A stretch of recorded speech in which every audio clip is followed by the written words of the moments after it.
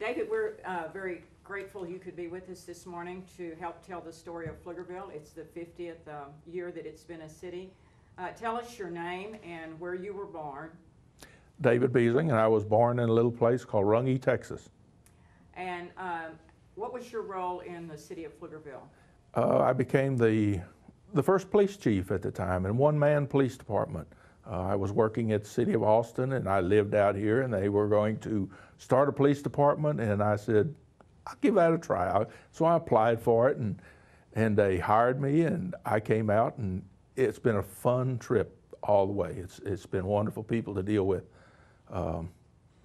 In Austin, it was great, but out here, it was not just dealing with numbers. I got to know these people, and it was a lot of fun being able to work with people you cared about and knew.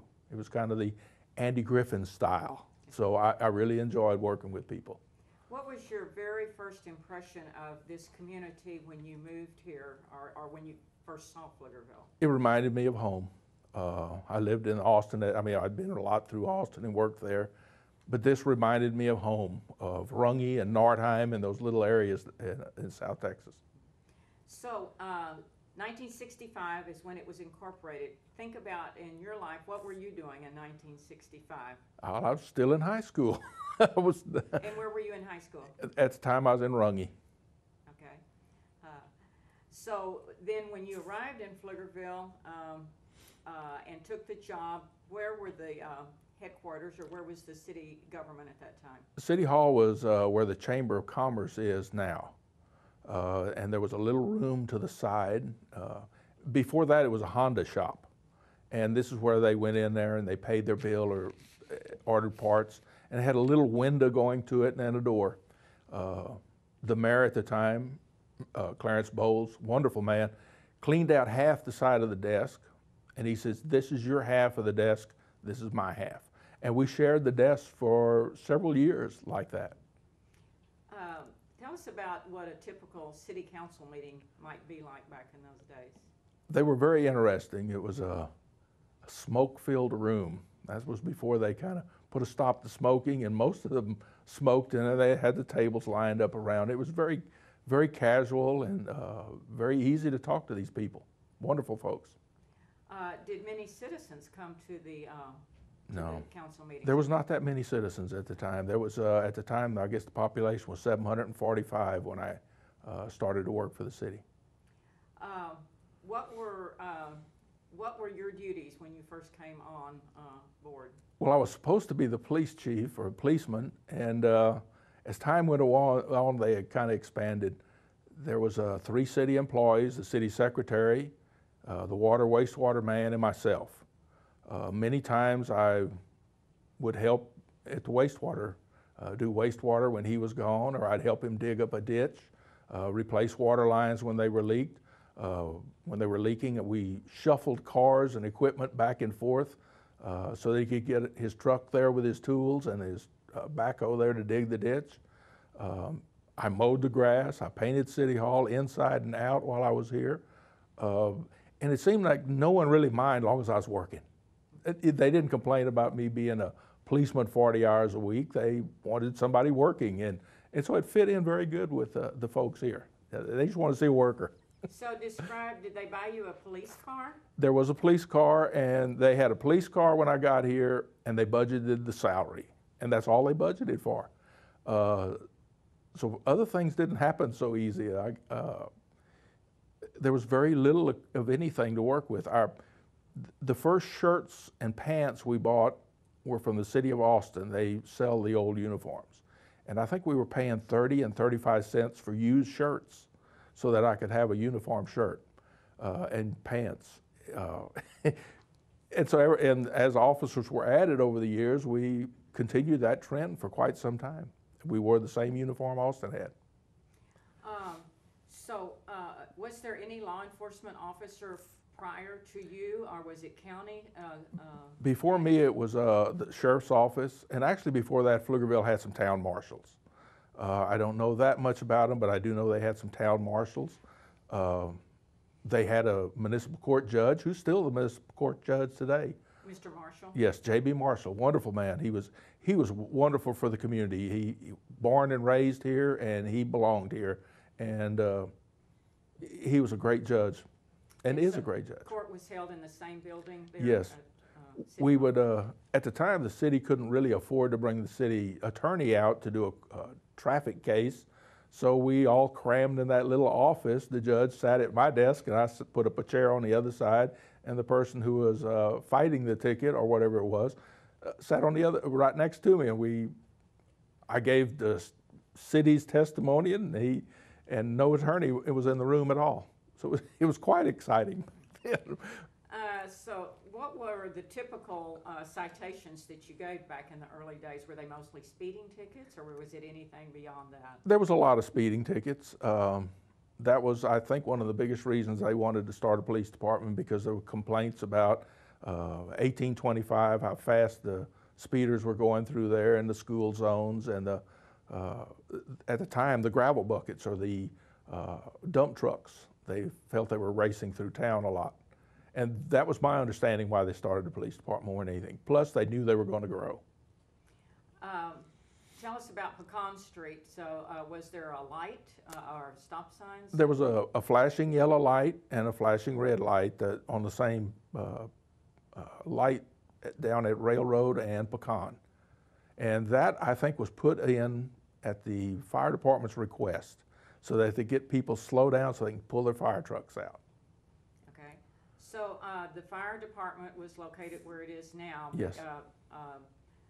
They had a volunteer fire department. Would you like to tell us about that? They had a volunteer fire department. We had many a fundraiser. That one fundraiser, we worked real hard at it and sold a lot of sausage wraps, and at the end of the day, I think they made 50 some odd cents. And we changed methods after that. They really just didn't work out where they made a lot of money at some of those fundraisers. So they did a lot of things different after that one. They had some great folks. I was one of the volunteers, and that was some of the most exciting times, being able to drive the fire truck. And most of the people worked in Austin that were with the fire department. So there was very few people out here that would be available. And they had phones in people's houses, and that's how somebody had to be around the phone at all times if somebody called in a fire. So all these volunteers were donating their time or devoting time to stay at home so that somebody would be at the phone to answer it. Otherwise, the fire department was not coming. And that was some exciting times. During the day, on some of the occasions, I would take the fire truck out, and I'd be the only one. And I'd drape the hose around the side while I was driving and squirting on the side of the road for like a fire on the side of the road. One trip to the high school, there was a fire there, and I drove the fire truck. I ended up arresting the person that started the fire, and there I was with him and the fire out and a fire truck, and I didn't want to drive the fire truck with a prisoner. So I didn't think that would quite look right, so I had to get somebody to come up there and drive the fire truck and bring me a police car. At the time, I had another officer at the time. Well, that's exciting. Okay, so then you moved to Pflugerville. Where did you live when you came to Pflugerville? I lived in Gatlinburg, and I had a great opportunity to live between the hookers and the boozers. Excellent place for the police chief to be. And those families later, Chuck Hooker became the police chief in the Yes. future days, and Elaine Boozer was actually the president of the school board. That's correct. I lived next to great people. You said you lived in Gatlinburg. That was one of the first subdivisions. Do you remember Gatlinburg being built? I remember lots of it being built. Only phase 1 and 2 were really being built at the time, or 2 and 3. And then the economy kind of hit bad in 1985, and it stopped. There was very little building going on at the time. The city had the sewer plant. That was our first sewer plant, was on the edge of Gatlinburg. And I guess during the scope of that, I was able to go into every house that was being built at one time or another, just to visit with the builders and the people, and it was great times. How it grew, and the Justice Center was eventually built.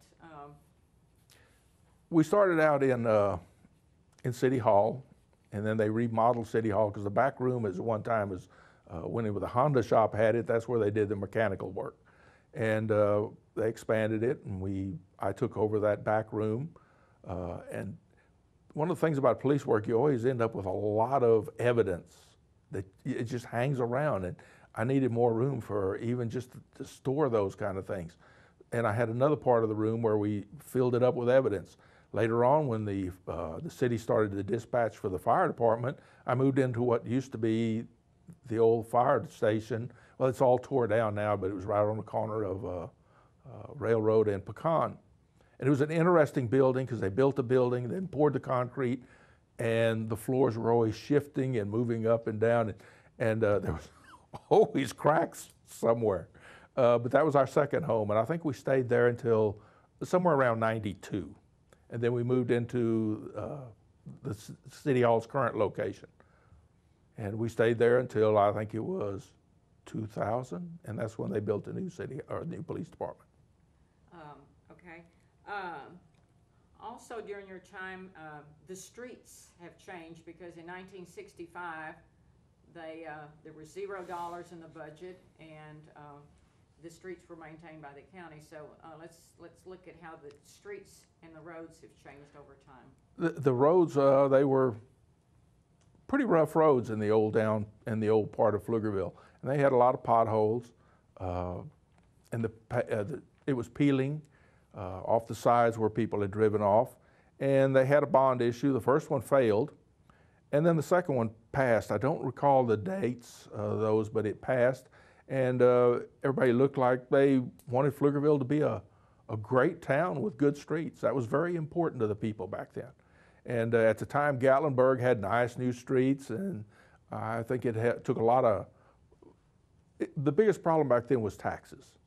Pflugerville had very few business. It was just very few business at all, and the city had to operate on rooftops and taxing people. It wasn't even, Pflugerville was close to 5,000 population before we even got a Dairy Queen. And Texas City didn't have a Dairy Queen, but Pflugerville did not have a Dairy Queen until we were about 5,000 population. And there was very little opportunities out here for shopping or eating. Totem was the big business in town. They were open 24 hours a day.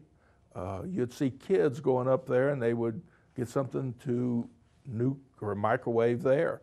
And that was our big eating establishment at times when nothing else was open.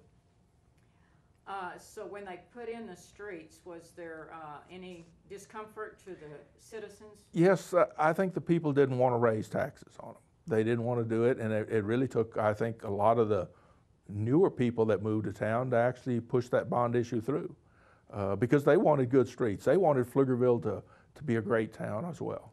And so we were able to get all the streets put in and curbs and gutters, and made the downtown area really nice. Pecan Street used to be a two-lane Yes. road, and that's a state highway? Yes, state highway. And so it was expanded. Tell us a little bit about that process. Well, the first part, I guess that was one of the first things the council assigned me to do, was stop parking on Pecan Street. There was always parking on Pecan Street, mainly in front of the tavern area, which made it real difficult to squeeze through there because people would drive through there pretty quick. But there was parking on both sides of the street. And then the state came along and they decided to widen it. There was a lot of discussion over a 4-lane or a 3-lane with the turn lane, and at one time they actually wanted to put a 5-lane road through. And they wanted to take out the buildings on the south side of the street. And that wouldn't have quite worked out. They would have taken half of Pflugerville's businesses away had they done that. And we didn't have a lot to share or to lose. But that was one of the plans at one time, and then they did back off to 4, and they said there'd be plenty of room, those buildings could stay. It would just be real dangerous to step off the curb into that street though. So it was an interesting time watching them try to build the road through Pflugerville and get a real consensus, because a lot of people don't like the change. They don't want to lose their home, and Pflugerville has always meant something about being home and a small town, and I guess that kind of changed us a little bit, but Pflugerville's still a pretty great place, and I think everybody still looks at it as a small town. Let's talk about being a dog catcher. Yeah, that was the worst job of all, being dog catcher. I may have given it second thoughts if I knew I was going to have to be the dog catcher too. But we had to catch them dogs. If they were loose, it had to do, somebody had to do them. So we went and caught dogs, and we kept them for the right number of days. And thankfully we got a lot of them back home to people. But proactive dog enforcement does help reduce the amount of dogs running loose. And that's always been especially a walking town. Everybody wants to walk, and everybody needs that opportunity to be safe. So it was a good thing to do. It was just, I don't like catching dogs. One of the things that Pflugerville today is noted for is the extensive trail system where people can walk, run, jog, bike, etc. And I think the citizens feel very safe getting on the trails, and that again is a compliment to the enforcement. But if you talk about the trails just a little bit and any experiences. I guess the trails were somewhat controversial at first. You know, they saw them as a maintenance issue, cost issue, all these other things. But I think we had some mayors and planning and zoning group council members that really worked hard. They had a great vision for Pflugerville back then, to build these trails and keep them connected and keep people walking. And you know, the credit has to go to those guys, the council and the mayors that pushed for these trails and find a way to make it happen. And they did, and they're still doing it to this day. Deutschenfest began in 1976, and it's been an annual Pflugerville event. As a city employee, I know there was a lot of preparation, so talk about your job or your perspective of early Deutschenfest, and then over the years, tell us how it evolved. Deutschenfest was just started with a bunch of great volunteers. I wasn't there for the beginning part of it, but I knew as time goes on, it was just volunteers that were organizing this. They were taking the calls at home, setting up, planning for the booths, planning for the parade. There was a chairman for each. It was started out as a big bulky type thing, and it was narrowed down to a few chairmen who were in charge of the booths or in charge of this, and it's really improved. A lot of changes have come to Deutschenfest. When it first started, the fire department charged $1 per car to park around the festival, and everything else was free. And that was one of their big source of fundraisers back in those days. They parked on Leon and Gladys Pfluger's land, and they always let the fire department do those things where they could charge for them. They had 2 gates. And of course, that one gate was always one of my responsibilities. At 10 o'clock, I had to go close that gate to the park. When I was working, in the morning yes, and in the morning I would have to open it back up, or someone else did. But I had to close that gate at 10 o'clock during the week, just to keep people out of the park. So we had a curfew on it. But back to Deutschenfest, and it just really started great. I mean, they did some of them downtown, and if it rained, we would move back from the Pfluger Park to downtown. And it's really grown into a great group of people that are running it. They maintain what they did last year. They keep good after action plans and looked at the things that went right and what went wrong. And it's just really involved to a very good group of people. So how much did they charge for parking? $1 a car. Okay, so that was. And you could put lots of people in the car if you wanted to, and but it was $1 a car. You could walk in there and it would be no charge. But so did y'all, your department then had to put up the barricades for the parade and? Yes, mostly. Yeah, it was mainly us. We would at the time we were holding it on 1825. And that was quite a task to block 1825 off for a parade. And finally, we got enough streets where we were able to take it off of 1825, because that was a real chore. And the constables were there involved. We had to borrow the cones. So on that Friday night, I'd go to Georgetown, load them up in my truck, and carry cones back. so that we could block things off. And then come Monday morning, return them back to the state for using their cones and blocking things off. As far as barricades, the city didn't own maybe 3 or 4 barricades. I mean, we were tiny to have that many people come into town and doing those events. When you have large crowds, that's always, you have to have a safety plan and people and what if. So tell us how you, again, over the years dealt with crowd control. Well, over the years, I guess we started out 1 parade, 1 town, 1 policeman. That was plenty good. And we've kind of grown from that. It was pretty easy to work with the folks, and you'd always have help there if you needed it. And we did make plans for it. The fire department and the city and all the other members were very active in making these things happen and providing safety for everyone. It was really a great joint effort. And of course, now that we've grown a lot, it made it a lot easier because you got more officers available to you. And of course, your volunteer pool has increased. There's lots of volunteers that work that festival, lots of them that work the gates. We tried different things over the years, and one of them was they put up a fence all the way around it, and they were going to charge, and that was our first year, and it worked pretty well. One year they charged, and they had the vendors a little bit different, but that was a lot of work. We counted coupons all Sunday morning at the time because it started out as a one-day event just on Saturday, and then as time went along, it would expanded to the 3-day event. So it starts on Friday evening and through Sunday night? Yes, or Sunday evening. Yes, Sunday afternoon.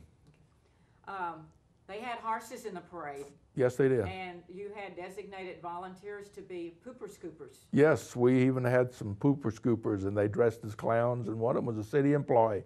And I think they loved that role, and they were the coolest guys in the world. And again, a consistent participant in the Deutschenfest has been the Shriners with their little cars, and they come out from Austin and participate. Yes, at least they were. I have not seen parades lately, but I think they're still active in it.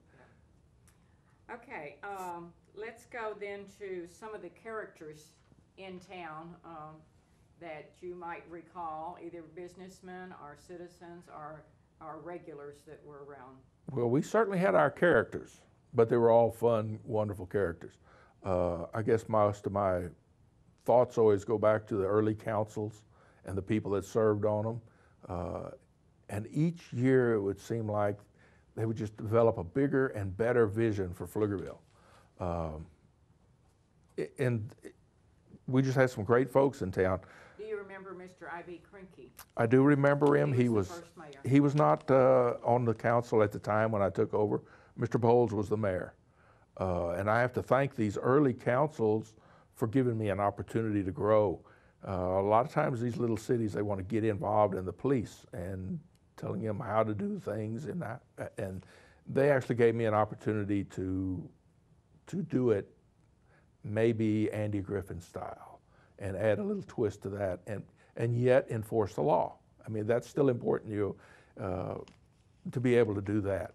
And so the early councils, they gave me the chance, and they asked me to explain, which is a lot better than telling me this is the way you got to do it, because sometimes well-intentioned people do not necessarily know the law and what should be done or how to do it. And they gave me the opportunity to grow and explain, and I did grow a lot with them also. I grew to understand what they wanted. So do you remember some of the business people? Was Mr. Becker still had his filling station, or the U-Totem was already here? The U-Totem was here when I got here. U-Totem was the big hangout for everyone. There was a big night for Halloween at U-Totem store. At that time, everybody enjoyed eggs, and they would throw those eggs into U-Totem store, and for weeks after that, it would smell like rotten eggs. They couldn't get them all out. It was really a big time for all the goblins to come out, because the goblins came out in Pflugerville on Halloween night, so and it was a big pranks. Excellent pranks. Yes, there was a lot. Some of those. That was I guess the funniest ones was the throwing of the eggs, and I could sit there all night and I wasn't going to catch them because they were really fast on the eggs and they were fast on the water balloons. They were fast to crawl the water tower and do some painting on it too. And no matter how hard you try, they'd still sneak by me. There was a lot of papering back in those. They loved to paper the high school. Toilet paper. Oh, paper, and they would, as a rule, most of the time they were very good about what they wrote with, so it could actually be cleaned up. There was some vandalism that was a little harder to clean, but most of it was pretty clean fun. And that was a hard tradition to break, was the papering of the high school. They really loved to do that. And one night I just missed them, and I went up and cleaned the school. I don't know if anybody in the world knows that, but I picked up all the paper, I cleaned the windows, and they had nothing to enjoy come next morning because it was cleaned. And I was kind of embarrassed that I let it happen, yet they didn't get to enjoy it after I cleaned it. So I went to hard work to clean that building, or clean the high school for them. So that even pervades today. You think about a lot of the criminal acts, even though they're more severe probably than the papering. But sometimes they perform these acts so that they get the attention, whether it's newsworthy and they want to see what they've done that everybody sees. Yes. A lot of that, they enjoy seeing the graffiti, and I guess you could say this was graffiti, but it said Seniors 1982 on it instead of anything else. They were more proud of that, and they really took, I think, a lot of care not to destroy property, other than throw a lot of paper out and paint on the windows. We're going to go to a more modern time. You became manager of the city, I think, and during the last decade or so, we've had Lake Pflugerville to come open, and there was the construction of that. Do you have any recollections on the plan and the building of Lake Pflugerville and to where it is today, where it is a recreation and providing the water? There was a lot of effort put into Lake Pflugerville, and a lot of it was done before I took over that position. Lake Pflugerville and many of these other things that were done. They did a great job on it. They did a wonderful study on it before they went off in this direction. That was one of the, if you're going to have good quality growth, and that's always been important for Pflugerville, is to have good quality growth. And you can't control your growth if you can't control water or wastewater. You got to control something in there, and you can't go out and annex everything, because growth should really pay for itself, and you start annexing, you're really stretching yourself even thinner. And Pflugerville, that's always been a challenge here, is the money, because we lack the base, the tax base.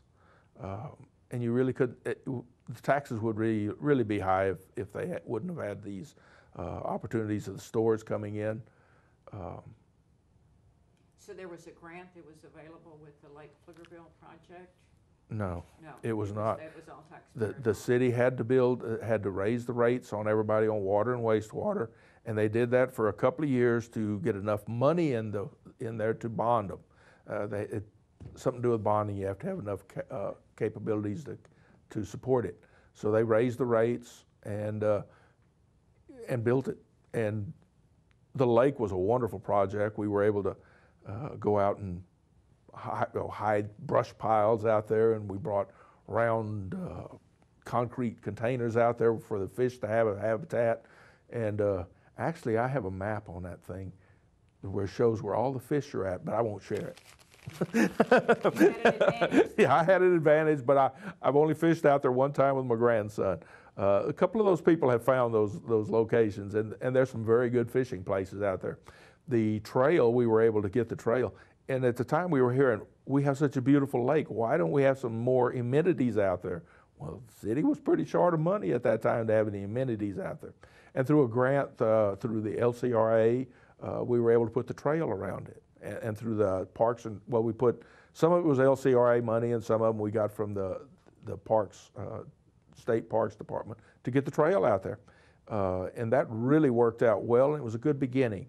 We got donations to build a lot of those piers that were out there. It was through a lot of, from individual donations to build those piers. Otherwise, they wouldn't have been there at that time. So we had a great thing there, but we just didn't have the funds to do anything with it other than a little at a time. They then started the firecracker July 4th celebration. Yes. And that was another opportunity for citizens to celebrate, but again, it took some intense planning, particularly on the traffic side. Yes, on the first year, it was a pretty tough 4th of July. There was a lot of folks out there, and no place to park, and we learned just like always. We learned things that went wrong on that one, and it made it better and better. Just like Deutschenfest, everything has been looked at and reviewed, and Pflugerville has been great about learning from their mistakes and not doing it again. You were talking about annexing. Part of the growth of Pflugerville has been the information of the ETJ and talking to landowners, property owners, to the outside of the city limits to plan for the future. Talk about that process. Well, at the time, Pflugerville was you have to be able to control something to make it have good growth. And Pflugerville didn't control the water out there. They didn't control the wastewater. But Pflugerville was really set on the desire to control growth. We're not talking mansions. We're not talking extravagant things. We're talking about making sure there's parkland dedication. We're talking about good quality roads being built out there to Pflugerville standards, so we don't have to go out and rebuild them. Because that happened a lot when it didn't have our type of control. And there was a lot of houses that were built that weren't being inspected. They weren't being built probably to a good code. So it was very important for Pflugerville to go out there and control this area and make sure that it's built quality for everybody. And it does sometimes cause a hardship on the landowner because he wants to sell his land. And we put these stipulations on it. But what we do is help maintain the value of that land, maintain the value of the houses. And so the city wanted to move west. And we went out and talked to all the people out there about signing up and agreeing to come into city ETJ. And this really helped. I guess had that happened many years ago, Pflugerville's ETJ would have been a little bit different on the east side of town, or excuse me, the west side of town, where at the time when I started here, the Pflugerville Stadium, the football stadium, only a few feet of it was inside the city. The rest of it was in Austin's ETJ. At Gatlinburg, Austin had to release the land that the sewer plant was built on because that's how small we were. It was just, and so it was really critical that Pflugerville find a way to get the right kind of growth out here, because we saw that good growth affects not just the people in the city, but it affects the schools. And that was always a key part for Pflugerville's thinking, was to help the schools out. And I really do hope we've done that over the years of helping the school by maintaining a great community. I like the phrase that you've used, we've learned from our mistakes and we do better the next time, and that's a perfect example there also on that, the ETJ. SH-130 has been an economic engine and a game changer in the Pflugerville arena. So talk about when it was the first concept, when you first heard the concept of SH-130 up until actually driving on it. Oh, gee, the first concept of 130 was probably when I got here. But at the same time, everybody was talking about how Disneyland was coming out too. I haven't seen them show up either. So a lot of times these things were where they would start talking about it, and it was supposed to go down the old railroad. That's where 130 was, or that main road was going to be. And it's been moved back and forth, and then it finally happened. You know, I really don't know how it really happened, and they pulled it off other than the state pushing for it, and they did the toll. I don't know that it would be out there had it not been for a toll road. I don't know where they'd have found the money to do those things, because it did cost them. And they moved fast. The TxDOT really built that highway fast, and when you look at it, they built it pretty darn good. They really made a good road. Pflugerville saw right up front that this was going to be the economics for Pflugerville. This was going to be a place where we're going to change that tax rate.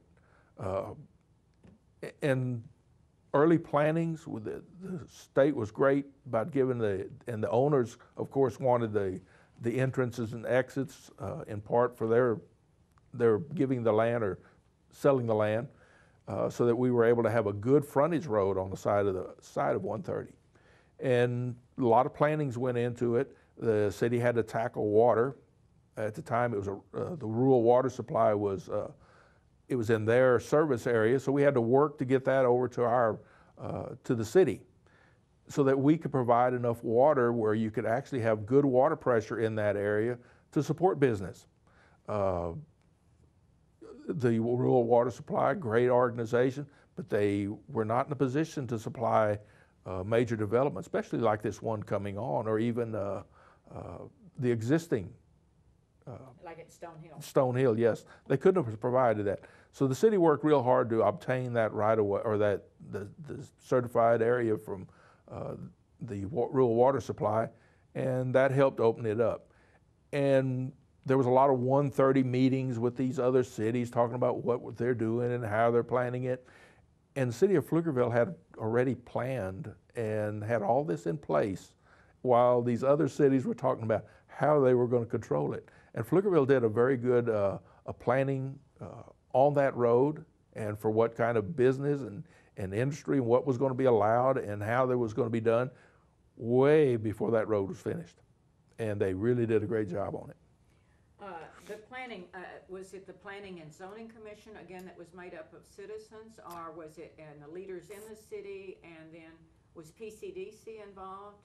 At the time, PCDC was, yes, they were, well, they came involved, but really the whole thing was everybody's goal was to make that good for us, to make it help pay. I don't think of anybody that wasn't on the wagon with us trying to make this happen. And there's nearly, I think, 5 exits for Pflugerville yes. off of that, which is unusual. Yes, it is. From all the way from Georgetown to Seguin, which is the length of yes. SH 130. And so that was foresight. Yes. And a lot of that had to do with, I think, the owners of the land as much as it did anyone else. They worked real hard to, they had a good vision.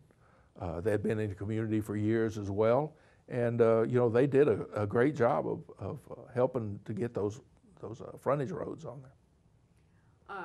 Citizen participation and volunteerism is important in a community, and there are numerous commissions within the city that citizens can serve on. You want to talk about those different commissions, or how citizens can really get involved? They do make a difference. You know, it's so important that they become a part of the goings on. And we have the library board. We have you could serve with parks. I mean, with Parks Department, Planning and Zoning, the Board of Adjustments. You can be a Citizens on Patrol, and there are just tons of opportunities to get out there and be a part of the community and do these things.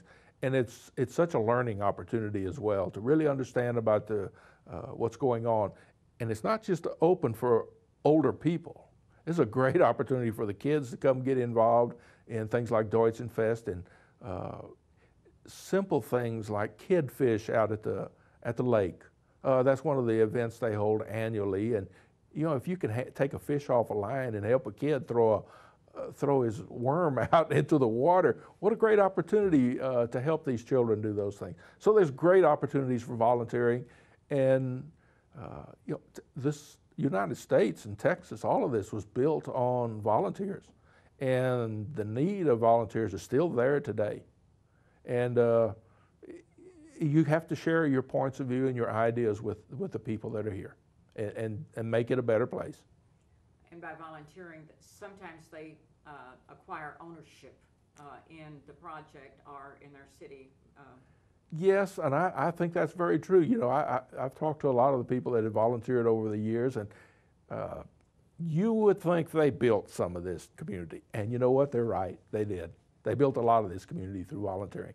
And you start with the mayor and council. That's one of your biggest volunteers. The school board. Think of all the volunteers that it takes to make these things work. And just people with a vision that care about a community, and all of them volunteers. when Pflugerville was smaller, it was known for that small town feeling and the family feeling, and I think that's something that's been projected into the future as a desire, and by being involved in some of these, maybe. How do you say the word Pflugerville and not think of family? I mean, they just go together. I mean, when you say Pflugerville, you're thinking family. I think Pflugerville is going to be a much larger community someday. But how can you still say, I live in Pflugerville and not think of family? It's in your heart. You know, you can get to 100, 200,000 people, but it's still in your heart. And the community is working real hard to maintain those kind of things. They're working real hard for the trails, the parks, the opportunities for the kids to grow, a safe community. All those things work hand in hand. And well, even planting trees, and there's an Arbor Day, I think, yes, where people get very involved. There's the, and this may go back to your early days, their Neighborhood Watch, and the night out, what is that called? National Night Out, where they have the parties, and it's an opportunity to get your neighbors over. You really shouldn't be a stranger to your neighbor. You know, bring your neighbor over and talk to your neighbor and visit with them. And this gives an opportunity not only for the neighbors to come over and be a part of the community, because sometimes instead of being a stranger, they become a part of the community and the neighborhood, and then bring the police, the fire department, city employees, council, all of them go out, and it becomes you do better when you are not a stranger to these people. Another big volunteer effort, I think it was how the Fallen Warrior Yes. Memorial happened. Can you go back and where the seed was planted and into the reality of that? They organized a group of people to do the Fallen Warrior Hero Memorial. I don't recall all the people that were on it. At the time, we were a part of Pflugerville, Friends for Pflugerville's Future. It was a 501c3 that we had organized, and we helped bring in the money through there so that it could, people had a place to donate it, and we're involved in it as well. And the people really opened their hearts and made that into a fine memorial. Likewise, Pfluger Hall, I don't know if you remember the building of Pfluger Hall, but that was done with a lot of Yes. volunteer labor and the volunteer fire department. So share any ideas on how it, from ground up, became a reality. Gee, that's been a long time ago too. There was always a vision for Pflugerville Fire Department to do that, along with the Pfluger family. And the Pfluger family was a very active participant in it, and there was just a lot of efforts going into it from all the volunteers. I guess that may be a better question to ask some of the firemen or Ron on how it became about, because it's been so long ago for me. Of course, it may be long ago for him now too. In your early years, the gin was still operating. Yes. And so as an officer, you saw agricultural equipment that would feel like they had the right of way on the roads. Oh, yes, So yes. you might share how that. It was you'd go through, and it was a pretty dusty place when they were ginning cotton, pretty thick. And there was also a fertilizer right next to it. But it was very agricultural out here. The people that lived out here, most of them also had land on the side, or a lot of them had land on the side. So there was very much agriculture. We chased lots of cows, always getting loose on the cow. We chased them sometimes as much as we did dogs, because there were so many of them around. There was many people that still had a lot of chickens on their place. A couple of them had horses, and it was very much a rural community at that time. So if you look back on your life career in Pflugerville, what would you, let's talk about some of the highest accomplishments or memories, and then some of the real challenges, and take those one at a time. Oh, gee, the high spots, I have so many I wouldn't know where to begin. Well, just tell us all of them. You don't have enough time. Everything was so much fun out here. it was so much fun to be able to know these people and work with them. You did get to see when they had a tragedy, it hit your life too, because you became friends with all these people. There's a lot of good folks out here that you've bled for them as well as anything else. I mean, they're just some really good people out here. And there was a lot of high spots. But I guess just watching the good growth of Pflugerville, and how it's, as big as we've gotten. Some things have not changed. This is still a good community. And there's a lot of people involved in it. Maybe some of some things have changed, but not the hearts of people. It's still a great place. So I don't know how to narrow down one high spot, other than just having the opportunity to be a part of it, to be involved in all of this stuff, and the opportunity to serve with so many different people.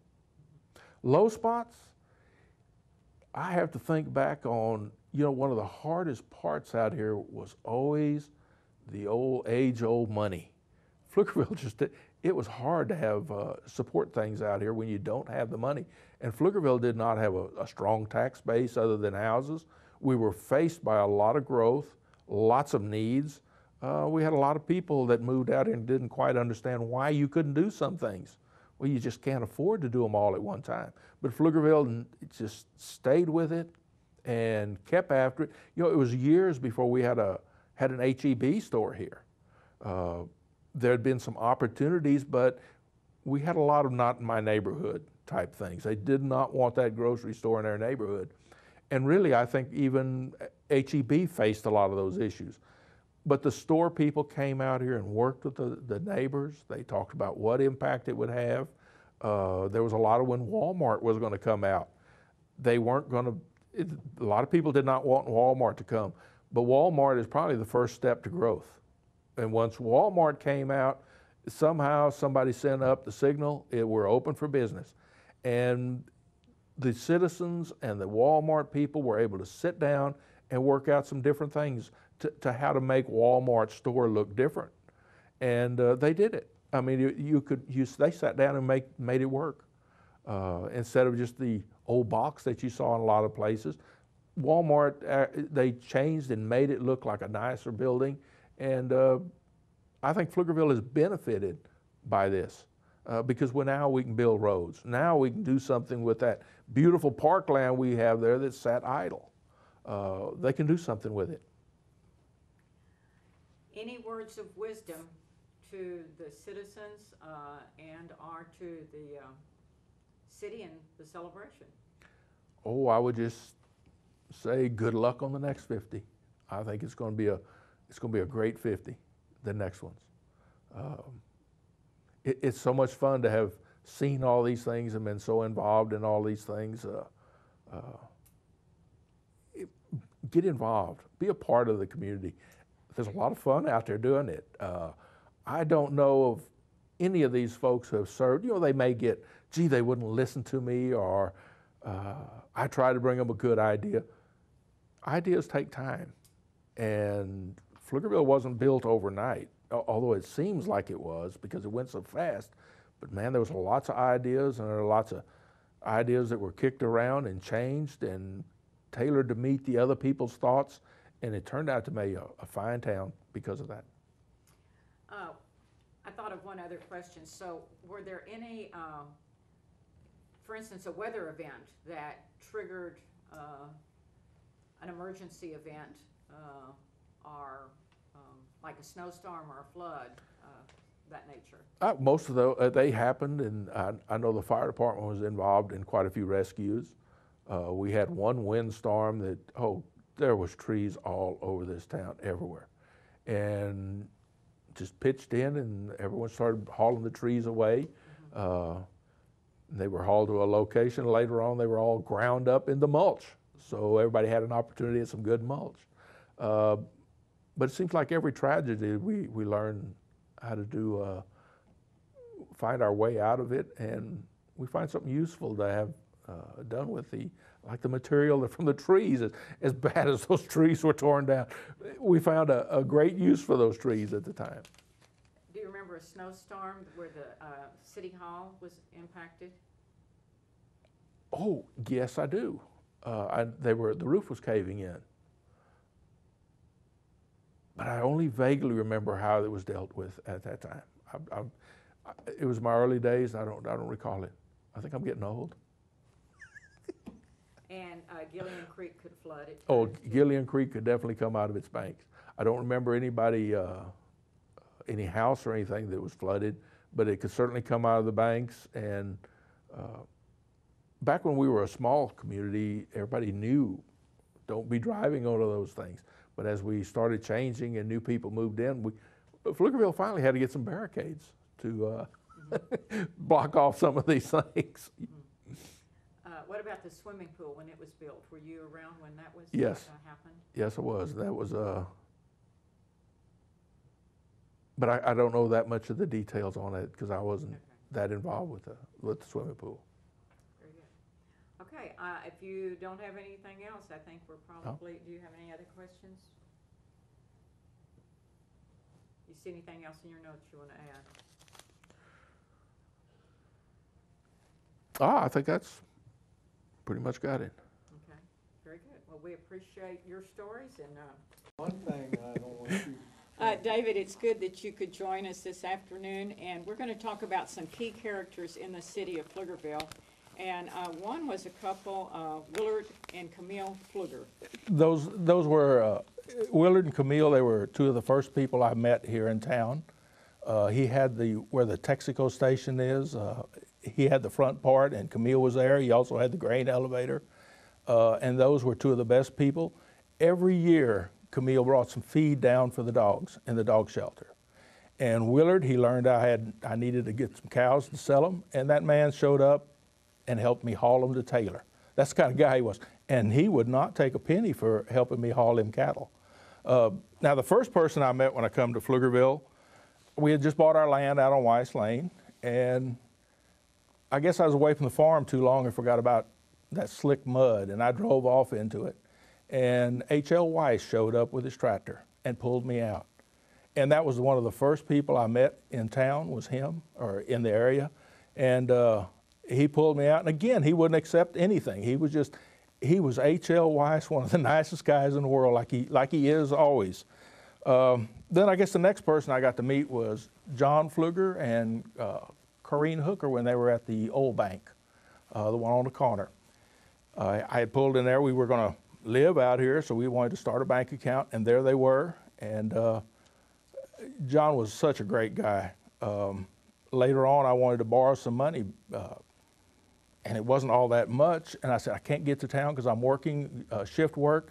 And he said, well, come by. By that time, they had moved. And by that time, I came by the drive-in bank.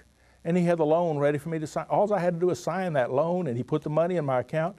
And it was that easy. I mean, he was a lifelong friend as well. He always went out of his way to do things and help me out. Another set of people was Frank and Lynn Gaddy.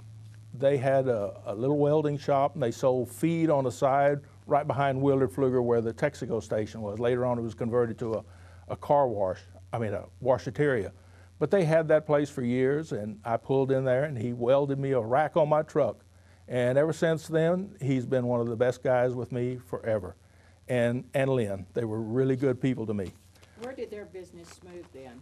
Then they moved down to where the car lot is now, right by the old bar. There's a barber shop there, and they moved into that. I think that was Mr. Sagert's building, Buck Sagert, who was another great guy. He was on the council during the time I was here. And all of this was before I ever came to work for the city. My next man I got to meet was Clements Whelan. Now that guy was great. I brought him it was a Chevy Love pickup with an Isuzu motor in it. And he said, well, I've never done metric before. He said, but I've been wanting to try. So he had to overhaul my truck.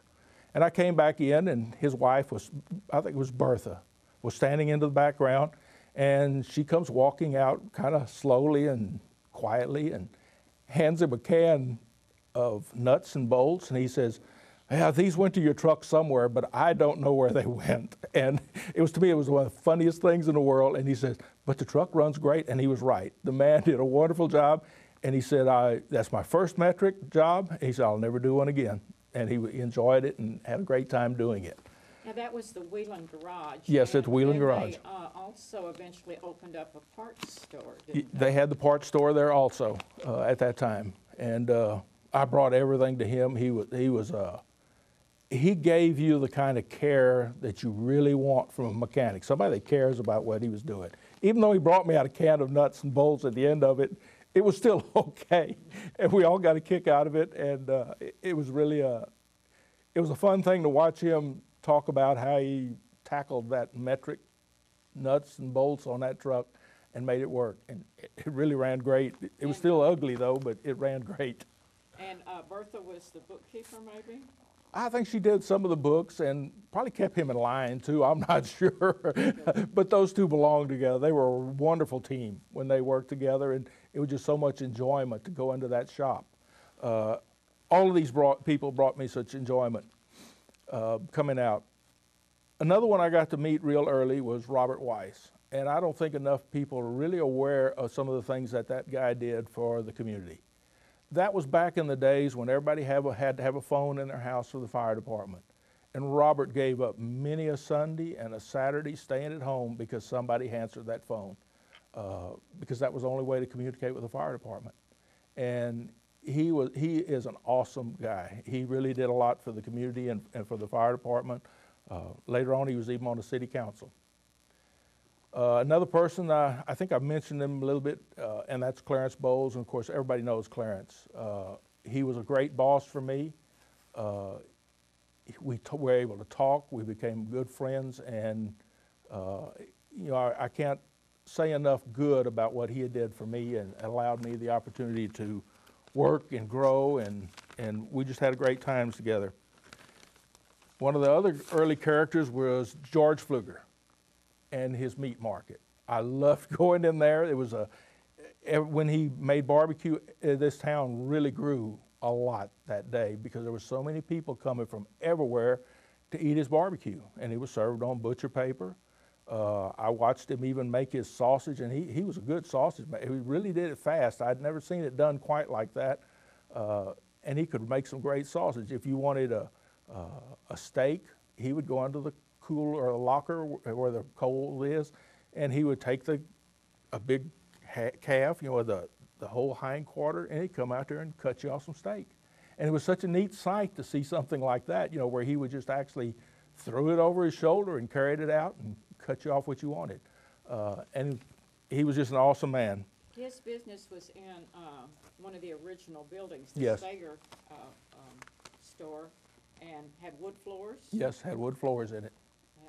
And he had his pit inside. Yes, he did. And then no, I guess no, it was outside. too. He had some on the inside, if I'm not mistaken. Memory kind of fades after a while, but I think he had them in both places. And then right next to him was Knievel's Tavern, and that was another great guy. Tough, as everybody knew him by. He was a wonderful person. And then later on, he moved across the street to his final place where he was at. And I could go on and on. There were so many good people in this town, but I just had to mention those few. We got the Winnie Mays and the Jack Merchants, and wonderful people. They were always here for you, always great people. Glenn Murchison, I got to know him real good at nighttime. It seemed like he was my guardian angel. I would stop a car, and then I would notice down the street he was stopping, and it looked like he was watching to make sure I was okay. Maybe he was just watching to see what kind of things I was doing, but he always gave me that feeling that he was kind of my guardian angel when he would park down the street, his big old beautiful Lincoln that he had, and he always stopped there and just kind of kept an eye on things. Glenn also was, he coached Little League football, Little League baseball. Yes, he did. And he would take what seems like some of the scrubs, maybe that's not right, unexperienced players, and by the end of the season, he turned that ball club around, and that man was one of the finest coaches you'd ever find out there, and he really cared for those kids. He was good. And you have to wonder why he was there with them other than just love of the game and love of the kids. Because he was an awesome coach. And he really turned some inexperienced players around, and he showed them how to play it and what to do. And he was a great ball player with them kids. I think he actually ran for county commissioner once. He did not get the seat, but he was a candidate. I don't recall that time. That might have been a little bit before me, but well, I'm sure it was. But he was always there for me, and he was such a great guy to visit with at the nighttime. The list still goes on. There's still the Deerings and the Tough and the Gladys and Shirley, my two co-workers. We had a blast together up there when it was just, I guess it was them two and Tony Graff, and it was just us four working for the city at the time. And that's Gladys Weiss and Shirley Werchin. They were just a lot of fun, and back then they wore so many different hats. I can imagine what it would be like now trying to do some of the duties that they did, because they were the municipal court clerk. They typed reports for me. They sent out the water bills. They collected the water bills. They collected payments on everything. They issued permits. They did it all, and they knew how. I mean, it was never one of those things. It's not my job. Mm-hmm. They really did it, and they were always so much fun to be around. It was just a wonderful world in those days with these great people, and all these things combined kind of sold me on Pflugerville. They helped me say I made the right choice of coming out here with these folks, because these are really good, down-to-earth folks. And again, I mentioned so many, or I mentioned some. That's still just a drop in the bucket from the fine people that I met out here. Did you meet J.B. and Mildred Yes, Marshall? J.B. and Mildred, I enjoyed those. She ran the tavern, and J.B. was there. Then later on, who had it first, Norman? Or was it, they had it, I think there was a beer joint on one side and grocery store on the back side. And I got to know all those people, and the Marshalls were great people. J.B.'s still a great guy too. Very good. Well, thank you so much. All righty. I appreciate your input. Okay, let's go then to some of the characters in town that you might recall, either businessmen or citizens or regulars that were around. Well, we certainly had our characters, but they were all fun, wonderful characters. I guess most of my thoughts always go back to the early councils and the people that served on them. And each year it would seem like they would just develop a bigger and better vision for Pflugerville. And we just had some great folks in town. Do you remember Mr. I.B. Krinke? I do remember him. He was the first mayor. He was not on the council at the time when I took over. Mr. Bowles was the mayor. And I have to thank these early councils for giving me an opportunity to grow. A lot of times these little cities, they want to get involved in the police and telling them how to do things, and they actually gave me an opportunity to do it maybe Andy Griffin style and add a little twist to that, and yet enforce the law. I mean, that's still important to be able to do that.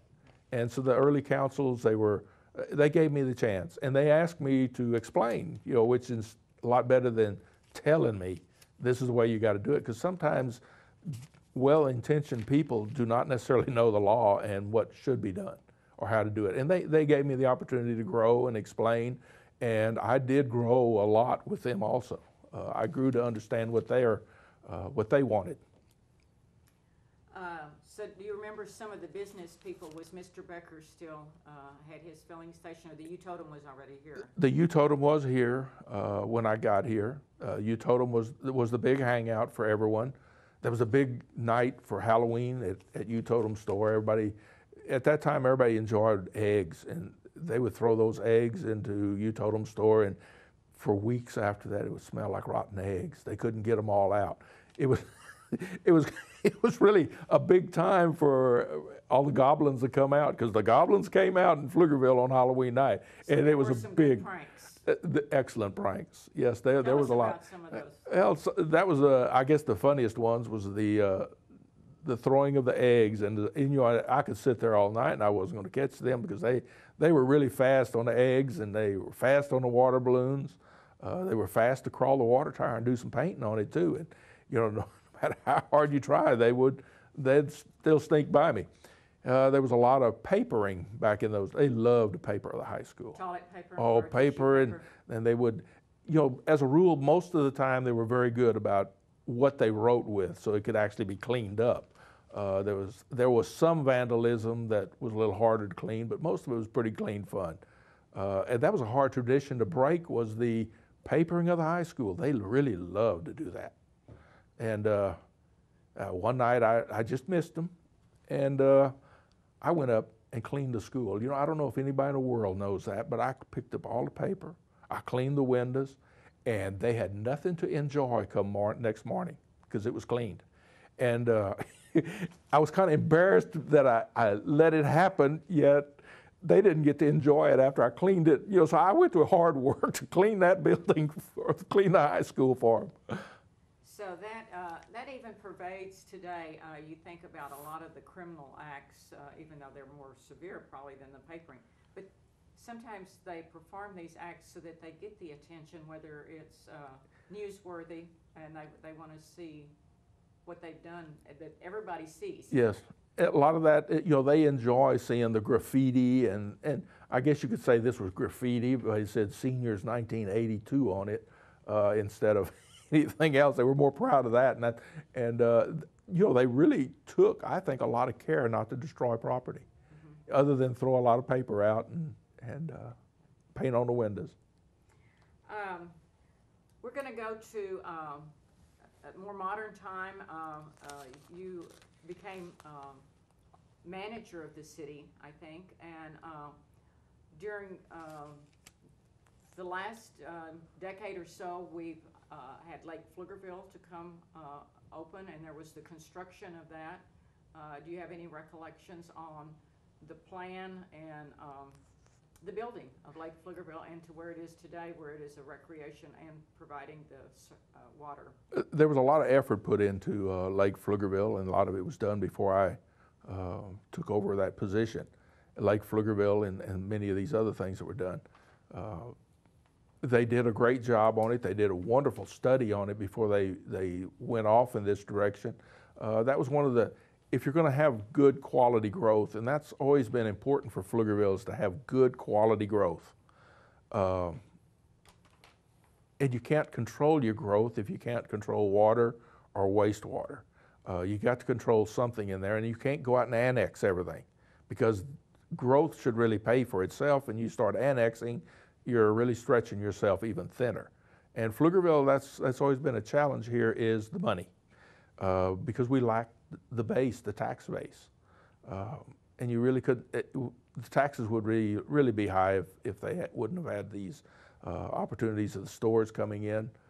So there was a grant that was available with the Lake Pflugerville project? No, No, it was not. It was all taxpayer. The city had to raise the rates on everybody on water and wastewater, and they did that for a couple of years to get enough money in there to bond them. Something to do with bonding, you have to have enough capabilities to support it. So they raised the rates and built it.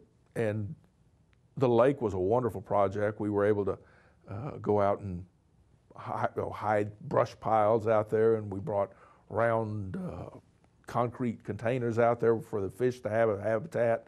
And actually, I have a map on that thing where it shows where all the fish are at, but I won't share it. You had an advantage. Yeah, I had an advantage, but I've only fished out there one time with my grandson. A couple of those people have found those locations, and there's some very good fishing places out there.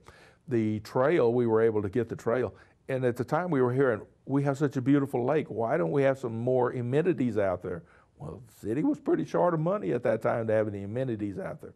And through a grant through the LCRA, we were able to put the trail around it. and through the parks. And well, we put, some of it was LCRA money and some of them we got from the parks, state parks department to get the trail out there.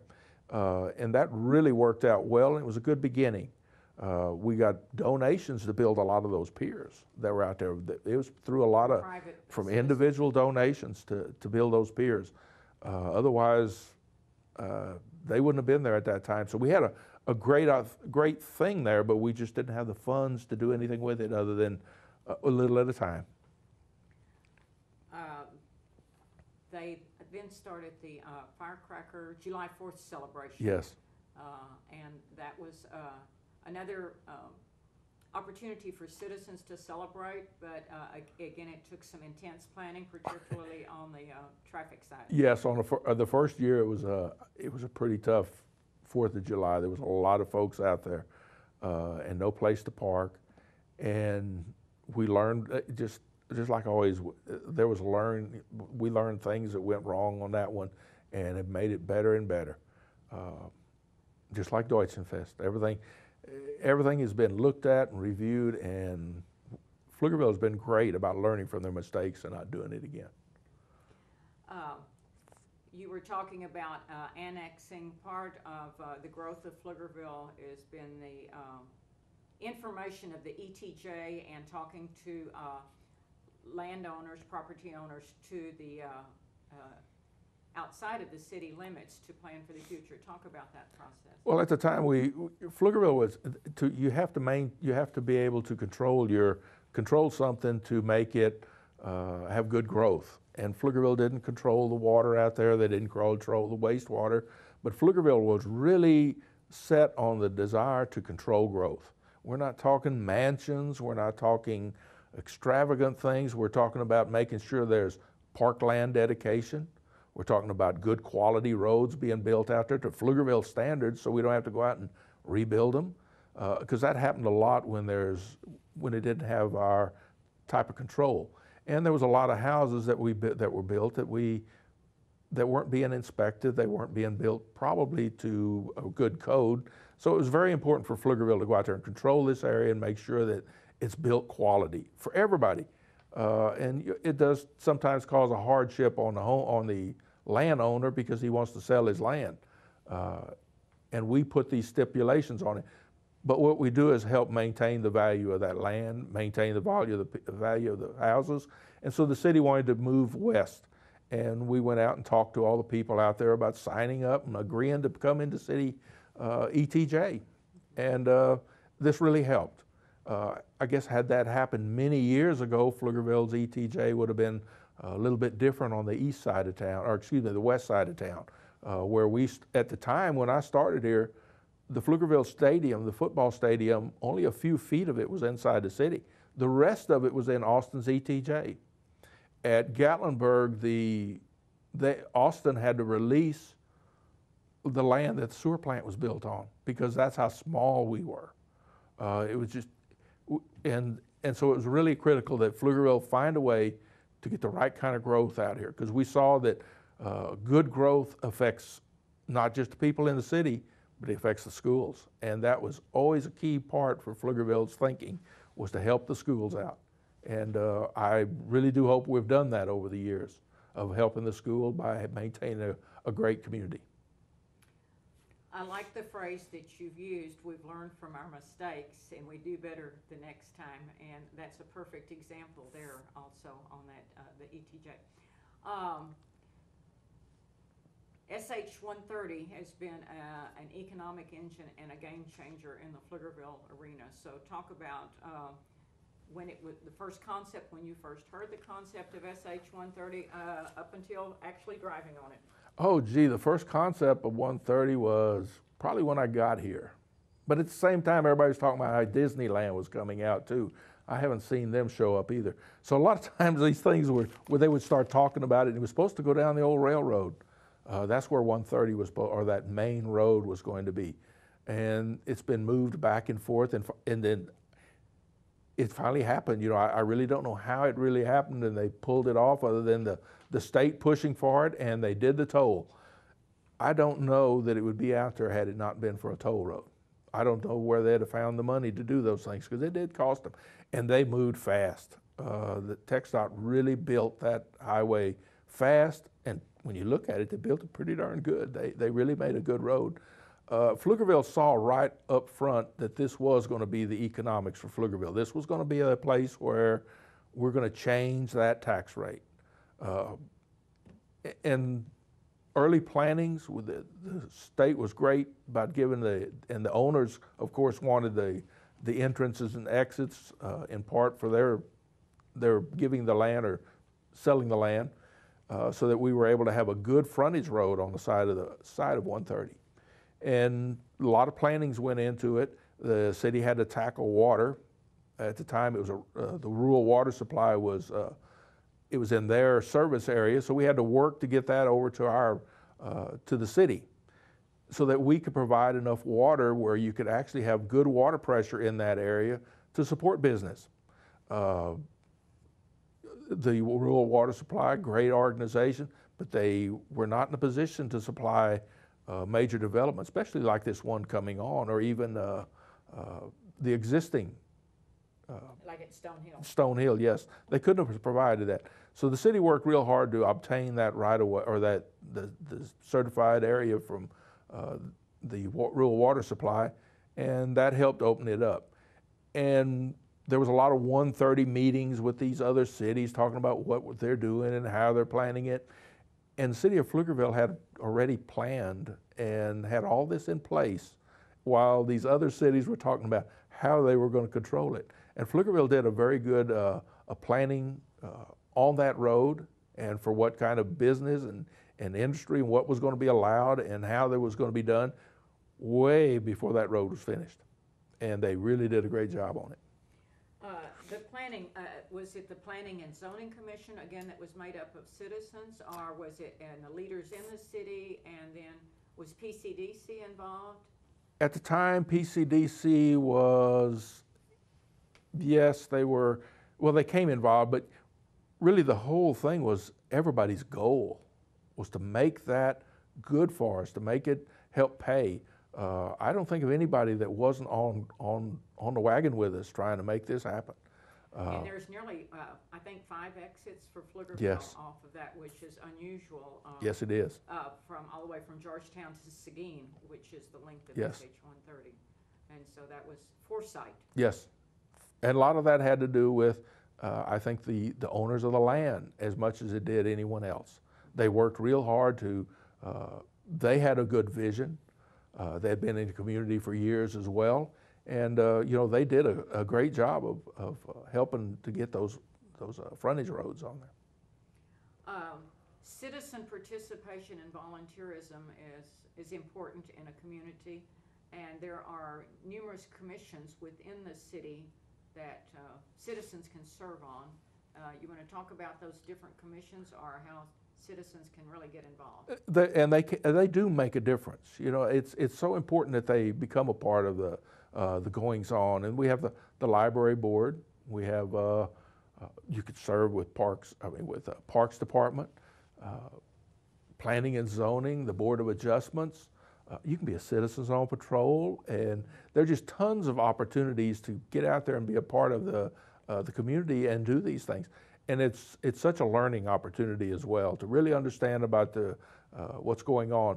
And it's not just open for older people. It's a great opportunity for the kids to come get involved in things like Deutschenfest and simple things like kid fish out at the lake. That's one of the events they hold annually. And you know, if you can take a fish off a line and help a kid throw his worm out into the water, what a great opportunity to help these children do those things. So there's great opportunities for volunteering, and you know, this United States and Texas, all of this was built on volunteers, and the need of volunteers is still there today. And you have to share your points of view and your ideas with the people that are here, and make it a better place. And by volunteering, sometimes they